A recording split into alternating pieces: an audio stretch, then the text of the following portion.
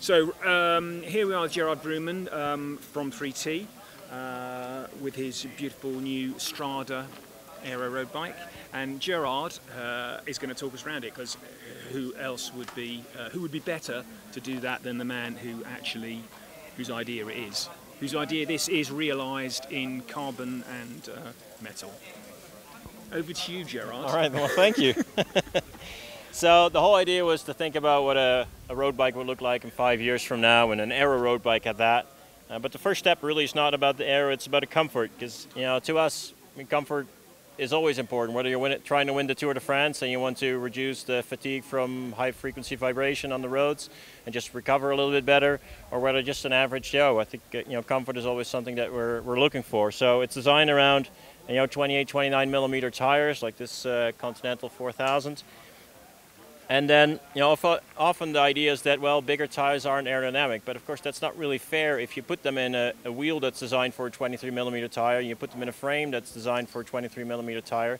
So we did it the other way around. We started with the tire and designed everything for aerodynamics, back from that. And so all the tube shapes and everything is optimized. You can see the gaps with the frame are all optimized for this bigger tire.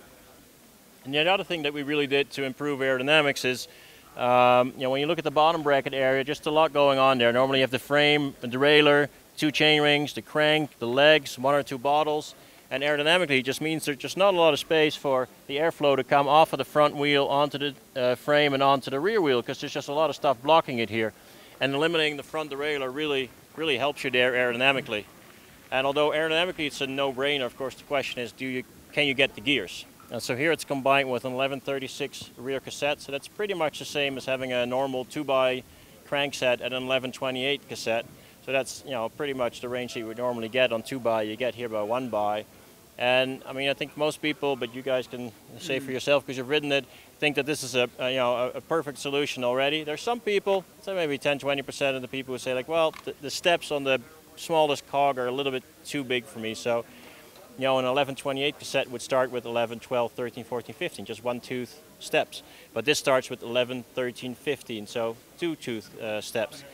And so to sort of combat that, we've worked on our own cassette, which will be introduced a little bit later, which has those first 5 cogs, our 1-tooth steps, but we still get the range that we have here on this cassette. And will that be a 12 I cannot say anything else about it than what I've said already, but you can ask 3 more times and I'll still not give you the answer. We'll guess then. You can guess all you want. But aside from that also, there's of course no secret, or maybe it is a secret, but the worst kept secret, that all the drivetrain manufacturers are working on 1x for road. So it is happening, and of course 1x12 is coming in that sense, and maybe if there's still some people who don't think that's enough, 1x13 will coming. So I don't think it's a question of whether it's going to be 1x or 2x the future. The future is 1x, and if there's any doubts that people still have, then over the next years those will be resolved, but within the realm of a 1x solution. And I think it's also important to understand, of course, this is a very high-end bike, and that's what we do, and we try to make the best of the best. But I think the real advantage of the 1x road really actually lies on the other end of the spectrum. It lies at bikes for beginners and maybe the $1,000 bike. Because if you're just starting cycling, a lot of people don't like the shifting, right? It's too confusing, 2 shifters, and the left works in the opposite of the right, really, when you want to go to easier or harder gear. So just going with 1 shifter just makes that a lot simpler. And also, if you have a $1,000 bike, well, if you eliminate the front derailleur and 1 shifter, now it's a $900 bike. That's a big difference. Or you can put that $100 into just better wheels or better tires and really make the experience better. So I think as an industry, we should make cycling as easy, as fun as possible. Yeah, and so overall, of course, you drop a bit of weight on the drivetrain. You've added a little bit because of disc brakes, like in this bike, which, the debates are, of course, endless, but for sure we'll end up with that solution. And you've designed the fork as well to aero optimize the disc brake. Yeah, and it's aero optimized only for disc brake, right? So it's not one where you say, oh, we have this platform, we offer it in rim brake and in disc brake. We only offer it in disc brake because then we can really optimize it, right? Then we can make a crown that's almost non-existent. Like we just pull the whole crown into the lower bearing. Yeah. And of course you can't make that smaller crown if the fork also has a rim brake version, because then you need a lot more material, because you're going to drill a big hole in it and stick a brake on it. And the same with the way the adapter here is all integrated into the fork leg. You wouldn't do that if you also made a rim brake version, because then that fork leg would look pretty stupid if there was nothing there. Yeah.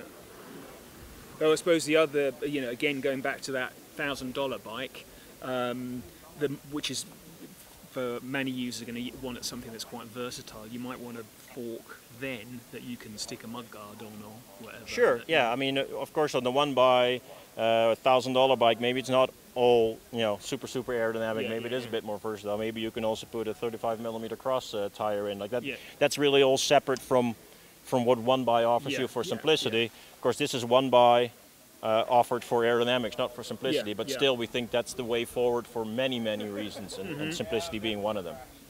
Yeah. So you've optimized this bike to be aero efficient with 28mm tires, and we were talking earlier that that's a measurement that you make on the tire and not necessarily a measurement that's printed on the side of it. Yeah, I mean, the rim width has an effect on what the effective width is of the tire, and also, every tire manufacturer seems to have their own definition of how wide a millimeter is. So, yeah, it can vary quite a bit, but that's also nice. If you have a wider rim, and maybe that means that a 25mm tire is actually 28mm wide. Well, that's great, because now you have a very light tire, because it really still weighs the same as any other 25, but you get the effective 28mm width. Okay, and then presumably then, if tires continue to get wider on the road, people are riding 30s and 32s, that you could aero optimize. It's not is it at the moment that 28 is the best higher volume tire to it's the most aerodynamically efficient, or is it just that it's easier at this present time to optimize one? It's a combination of things. So we, in the tunnel, we tested everything. We've tested tires from 21, 23, 25, 28, 32, 35 and 38mm. Right. And all with, dozens and dozens of different rims with different widths to try and optimize each of those tire widths, aerodynamically.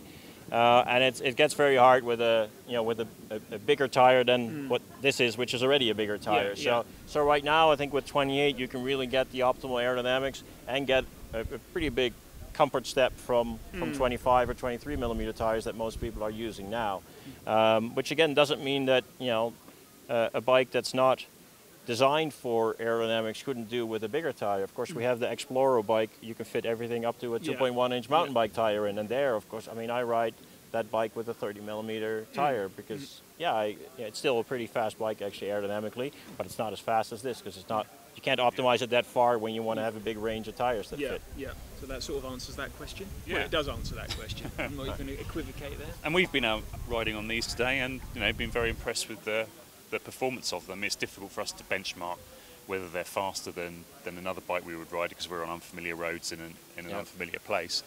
But certainly, I mean, I've already been riding one by for 2 years on my main bike, and I've never really had any problem with the range that you get from it.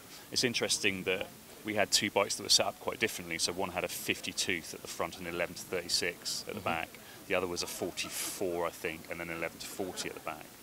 So do you see that people will change it according to what they're doing, or do you think it will be like it is at the moment when you buy a bike, you'll buy it with a compact or you'll buy it with a semi-compact and you'll kind of stick with it? Yeah, I think most people will stick with it. Of course, if you know that normally you ride on pretty normal terrain and now you're going to go to the Alps for 2 weeks for a vacation, maybe you tweak your cassette a bit. I don't think you need a lot because that range is really good enough for everybody.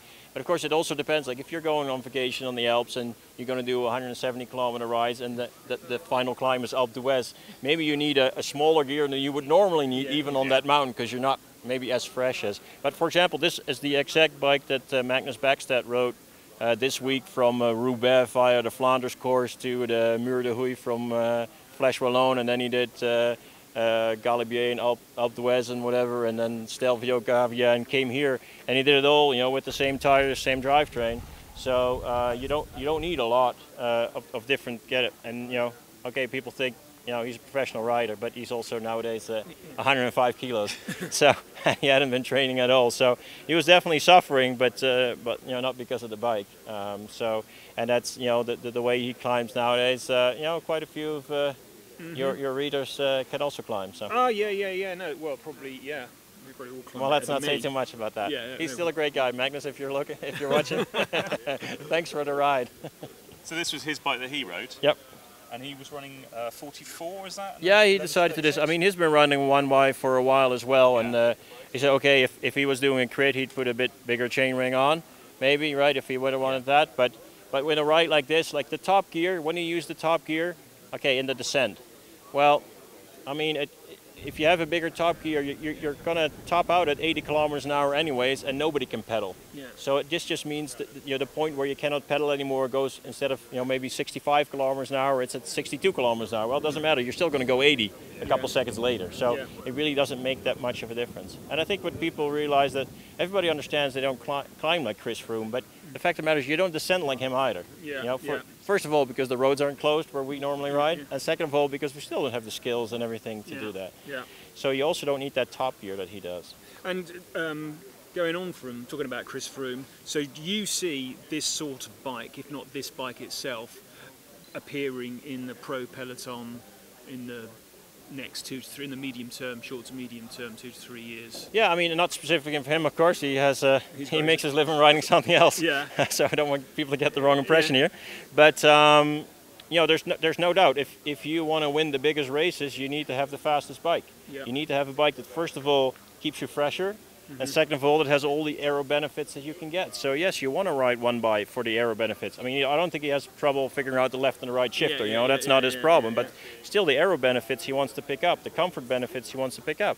So yeah, for sure, on the really high-end performance side, this is the way it will go. But then also on the other end, like what I call myself, maybe I'm riding slow, but within my slowness, I still want to go as fast as I can. So I also like these things. So it's not really that the bike is tailored towards a certain performance level. Like, that's actually quite a wide range that can benefit from this bike. It's more a level of, okay, how do you want to ride? Like, are you an early adopter to new technologies, that's what I was or are you trying to get? Is this is an early adopter's bike, but your view is that this is the way that technology is, the future is for road cycling, or at the performance, or maybe at all ends of all parts of the road cycling.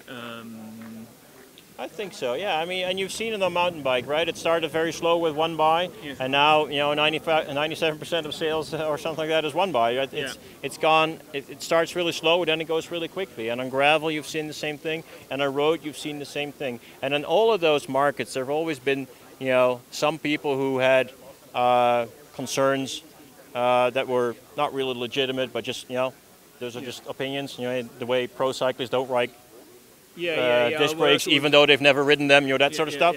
And then there are people with, with legitimate concerns, right? But those legitimate concerns, as I said earlier, those will be addressed. Yeah. So Shimano and SRAM will do a good job to come up with a drivetrain that addresses those concerns. But I think it will be around one by. It's not like they'll go back to two by. Yeah. Okay. And when do you see this changeover starting to happen? When do you reckon we'll see a pro team on one of these, or something very similar? I don't know, 1 or 2 years. Right. But I mean, what the first pro team to really ride all the time, deep section carbon road wheels. 2003 Team CSC, when Cervelo and Zip, we all went there sort of together when they started riding those wheels. It took 10 years before all the other teams were on it, right? Because there were still some, French-speaking pro riders who knew for sure that a box section aluminum wheel was better, right? And then they say any reason they didn't win was because of the doping, right? So, but maybe it was just the wheels. Yeah, and and we could have the same. You could have the same conversation about disc brakes in the pro. Yeah, I mean, with disc brakes, I mean, I'd say it's a little bit different. I mean, of course, especially on a pro peloton, you don't necessarily need disc brakes in most situations, right? Yeah. I mean, rim brakes are adequate. It's not the same difference as you get from a deep section carbon wheel versus a alloy box section, right? So I think it's a bit different, and I don't think. I mean, we made this disc only, not because we say the disc brake is the only legitimate brake. I think you're perfectly fine also designing a bike around a rim brake. I just don't like the bikes that are designed around both. Yeah. Because first of all, it's up to us as the industry to figure out for our customers how they're best served. Yeah. And then offer that to them, and not say we can't figure it out, so we just make everything and just throw it into the store, and then you go ahead and figure it out. Yeah. And obviously, because they're always going to be different anyway, because you're going to have to actually make them different differently. To Yeah, the but fork's going to be different. Yeah, for sure. Yeah. And they are different. It's not that they're the same. It's not the exact same, but still, you know, you would probably make the fork crown the same because otherwise your geometry is off with your frame and all these things, right? So there are compromises to be made if you're starting out with making a frame for both and then just only in the end split them in a disc and a rim version. Yeah, I'm not saying that, you know, you could take a rim brake bike and then just, you know, glue on the disc brake. I wouldn't recommend that for anybody, but it's still different than if you just go in from the start, say it's going to be disc brake. So and I've got probably one last question, unless something else occurs. But so if you want to buy one of these, they're available? And I should have read our own story. Sorry, Dave Arthur. But I was on my way to Eurobike Live. If you want to buy one of these, they're available as complete bikes and as frame sets. So for starters, so they're coming onto the market end of next month. So July, August, they'll be appearing in stores, depending a little bit of where you are, and those will be frame sets. And then later on, we'll also offer some more versions, so some complete bikes and build kits and stuff. But the first batch will be frame sets, so frame, fork, and supposed. And if you did, or when you do a complete bike, will you have some sort of configurate so that people can say that I want this chainring, this cassette, this length stem? We have that. I mean, the way we work is we don't have, you know, thousands of dealers. So the dealers we have are pretty specialized and they pretty well know what to do. So it's always a matter of, you know, working together with your local shop to. And you can fine-tune those things. So we'll offer a couple of options, and we'll definitely offer different, you know, obviously bar widths and stem lengths and all these things. And because, you know, that's of course what 3T is also. Sure. You know, that's our heritage, right? We want everybody to fit properly, especially on that end. So we'll offer quite a few options, but then of course the local shop. Actually, leading on from that, then, do you have sort of recommended wheels for this bike? So that's because, I mean, it's not that complicated, but of course there is a lot of choice out there. You can also set it up with Shimano Di2 and a 1x setup, but you need to cobble that together a bit. So we'll demonstrate some ways that we, for the time being, we don't know anything. So, you know, we'll give some examples to people of how we think it goes together nicely. But then people, of course, are free to do as they wish. And do you do, again, I should know this, apologies, but do you do 3T do like a tubeless version of this? Yeah, or is this tubeless ready? All our disc wheels are tubeless. So the 700s and the 650B, they're all tubeless. So. Fantastic. Thanks very much, Gerard. We're going to take cover before the lightning kills us stone dead. Oh, well. But thanks, Gerard, for your time. It's a good way to go on camera. You know? Yeah, absolutely. Hey, imagine the hits, as it were. Brilliant. And don't forget to subscribe for more like this on Road.cc. Yeah. Sure. Cheers. Go ahead and subscribe.